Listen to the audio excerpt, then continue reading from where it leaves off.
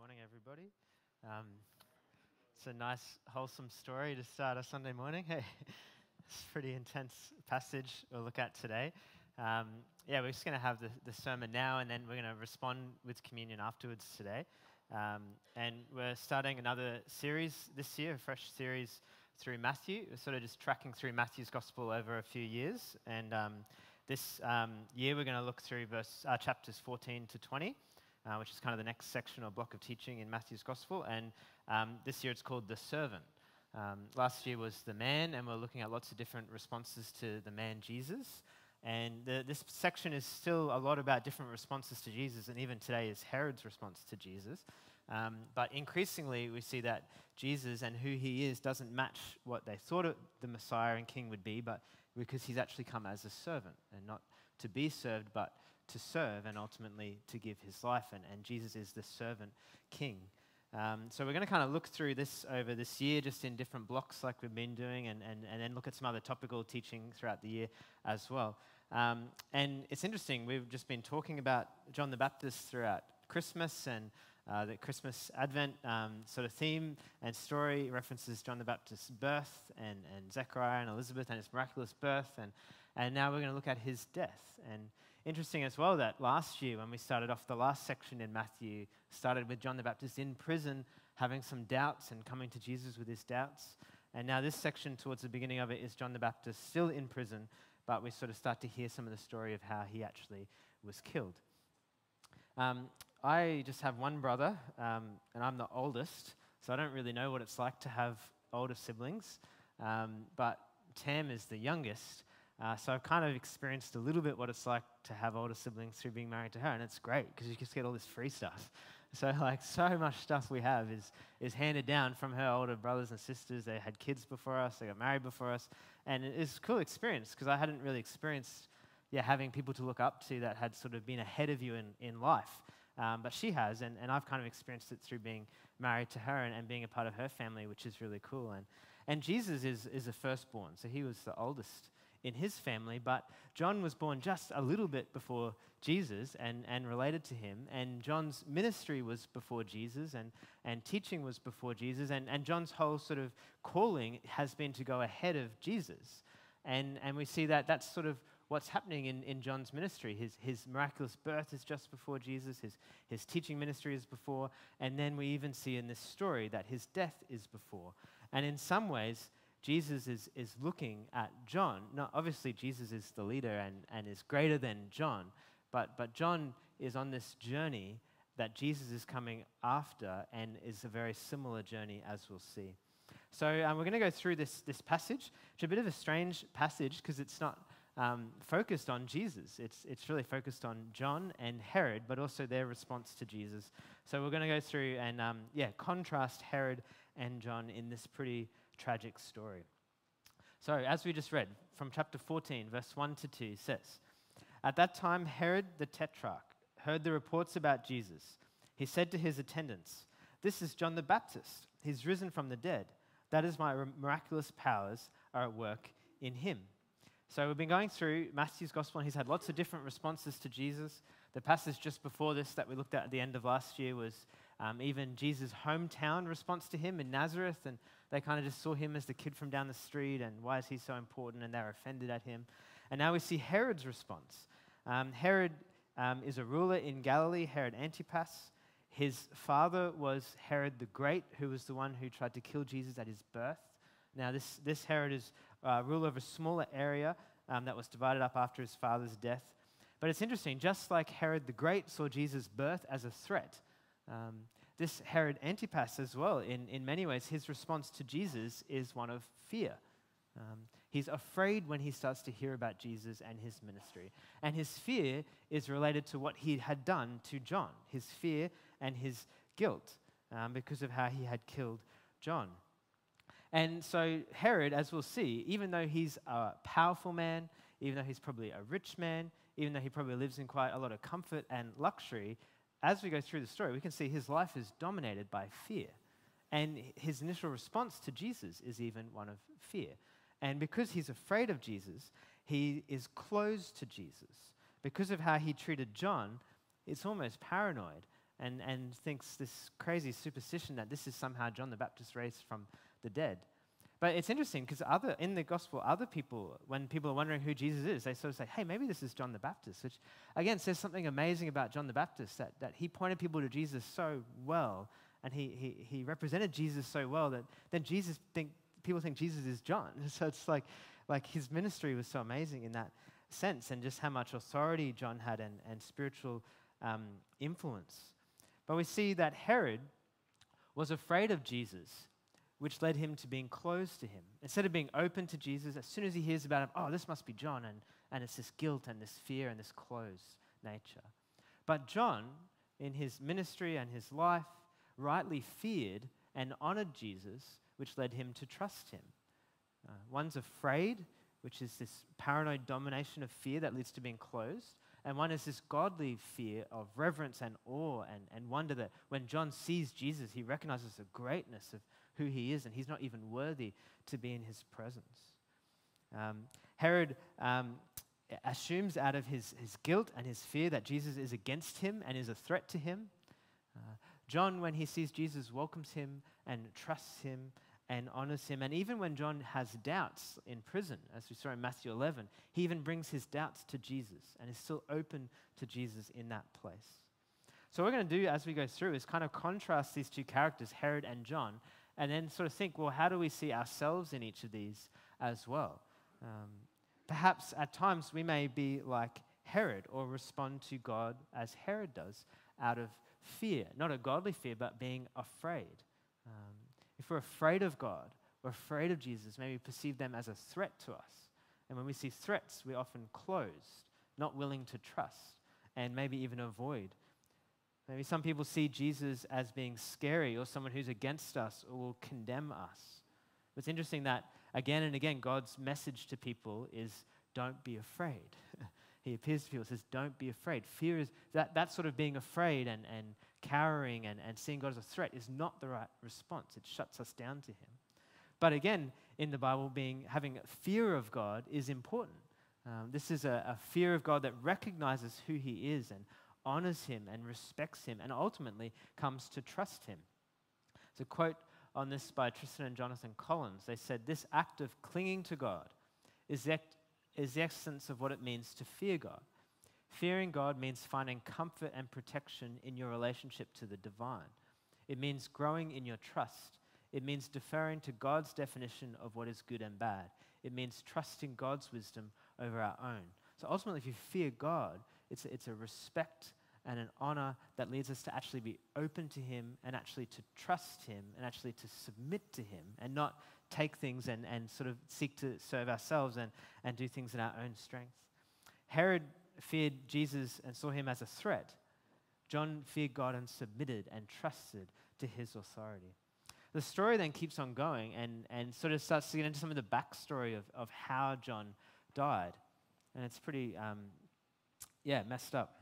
So it says this, now Herod had arrested John and bound him and put him in prison because of Herodias, his brother Philip's wife. For John had been saying to him, it is not lawful for you to have her. Herod wanted to kill John, but he was afraid of the people because they considered John a prophet. So Herod was married. He had another marriage, and then he fell in love with his sister-in-law, Herodias. So he divorced his first wife to be able to be with her, and she obviously left her husband to be with him.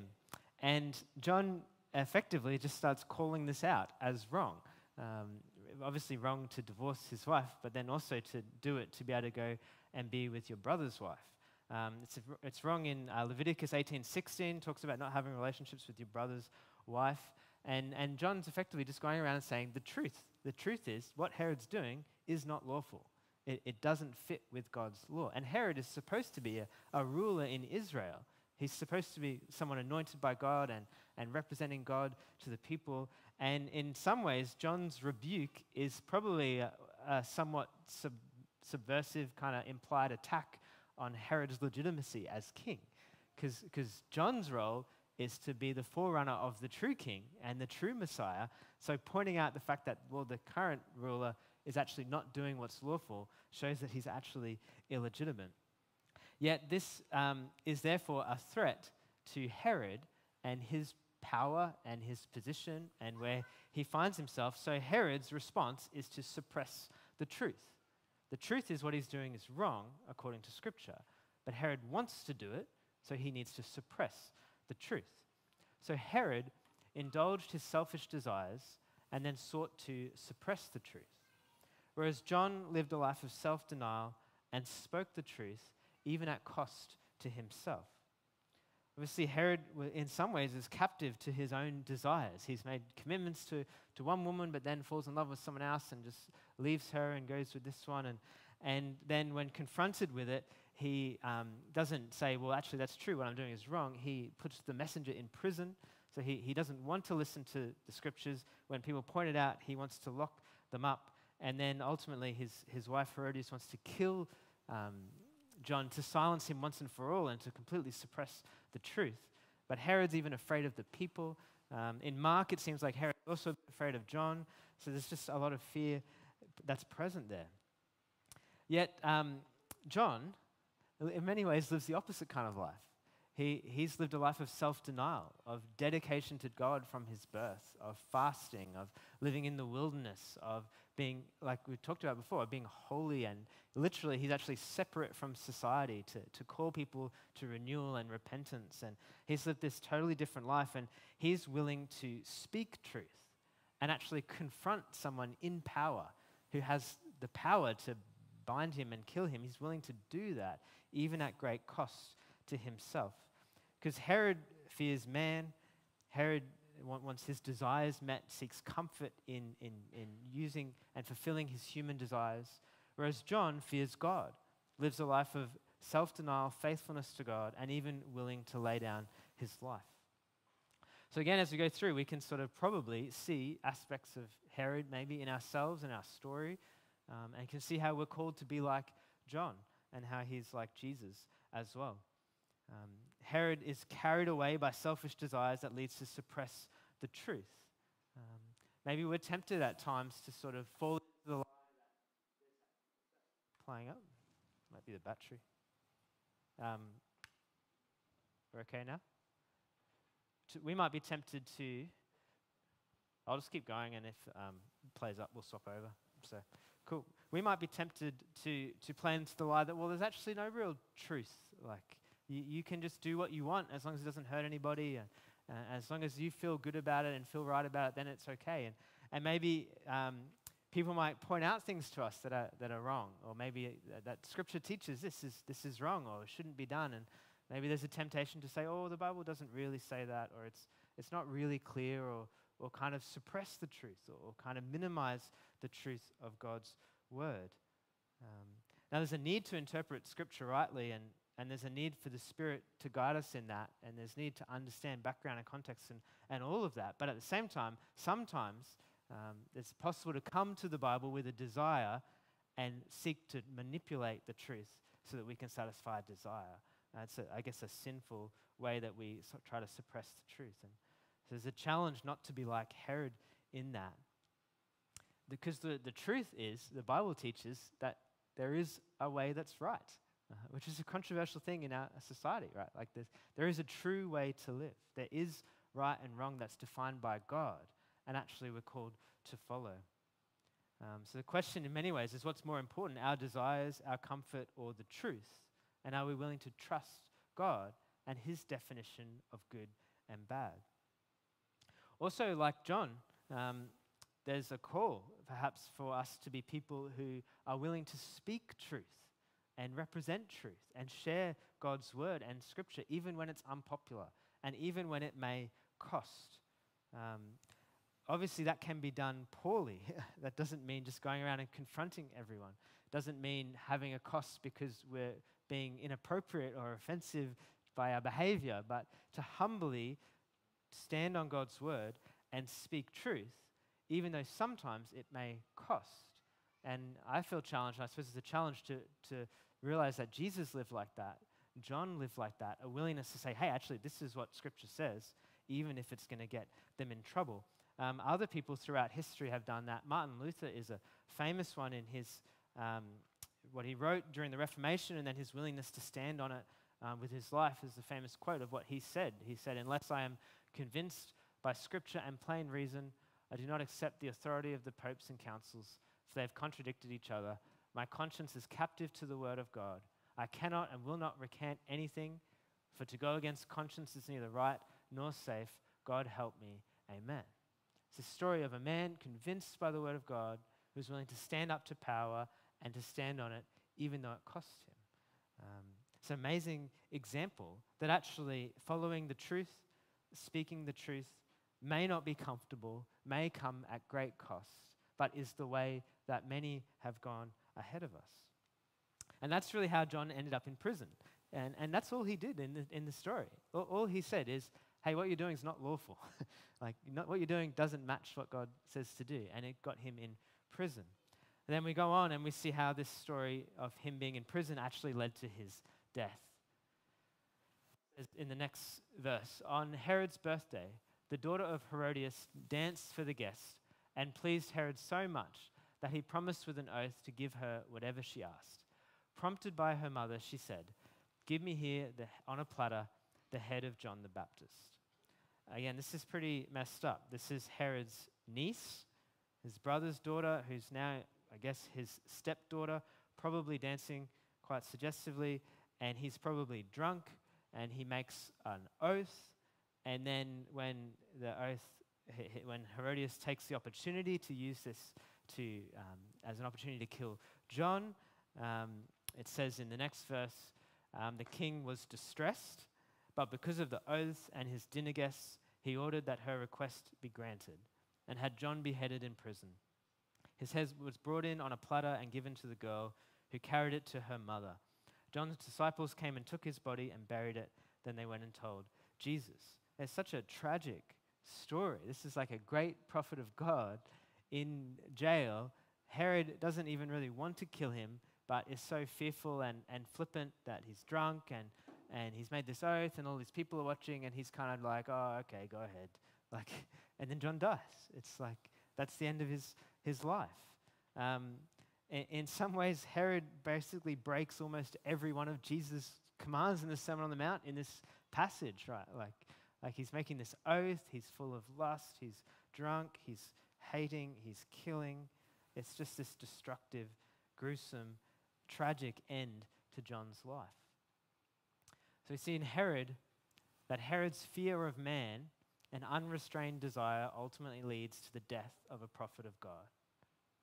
Whereas John's faithfulness to God and willingness to speak the truth to power ends up leading to his own death. Jesus had called John the greatest man born of woman, and now Herod has killed him as a result of his fear and his unrestrained desires.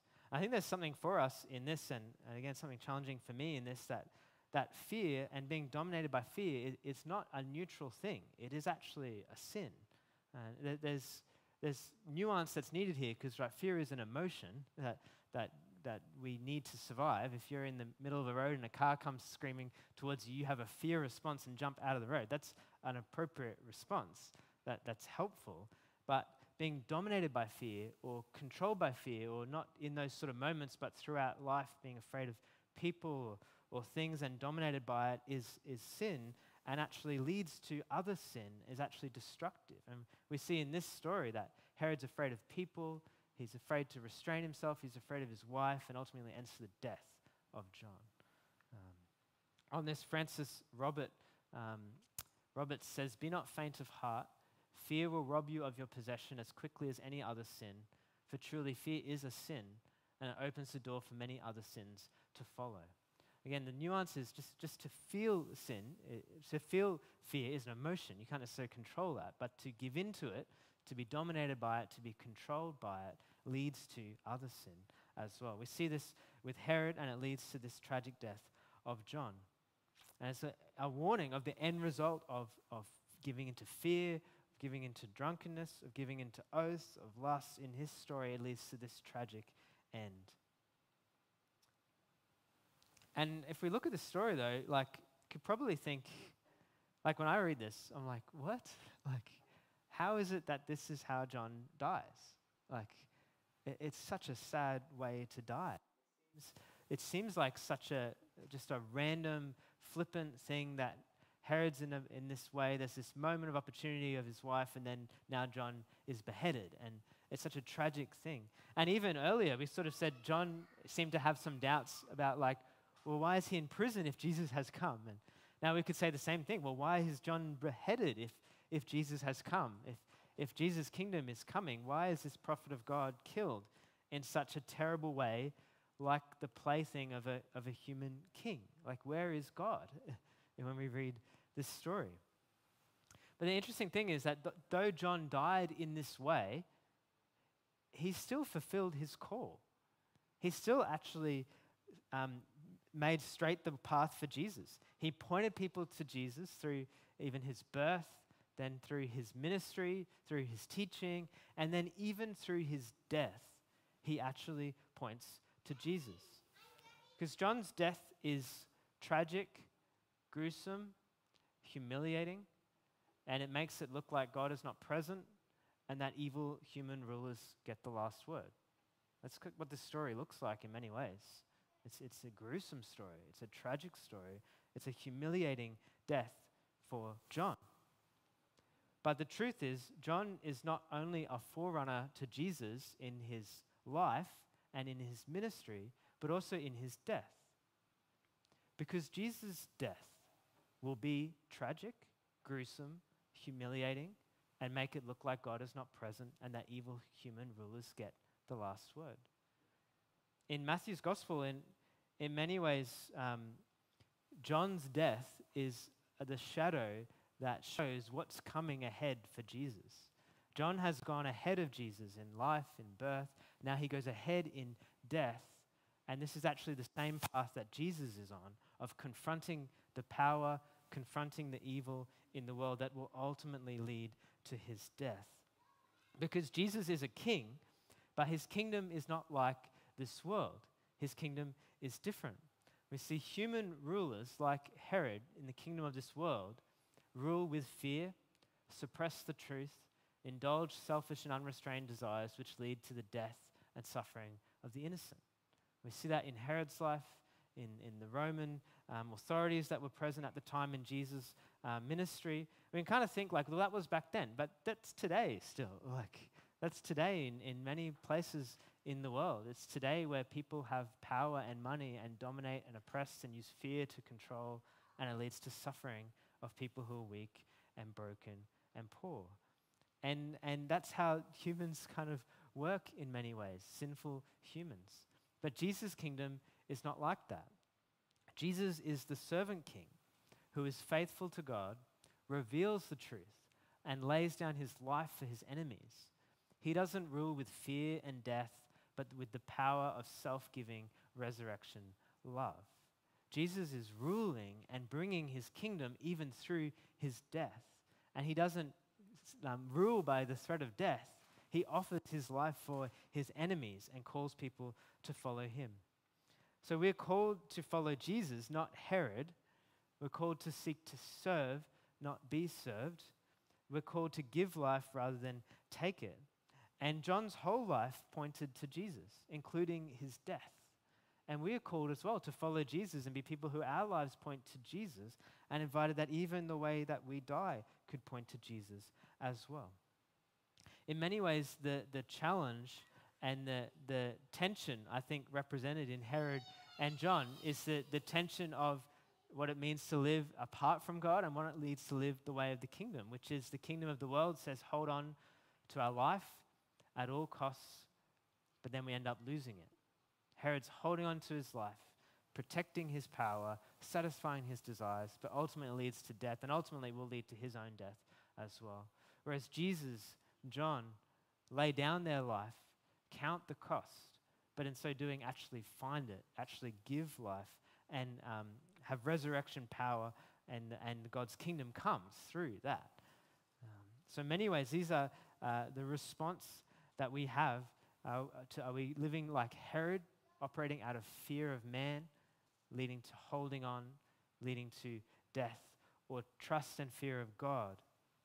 Willingness to even speak truth at cost to ourselves in love, but actually finding our life in Jesus.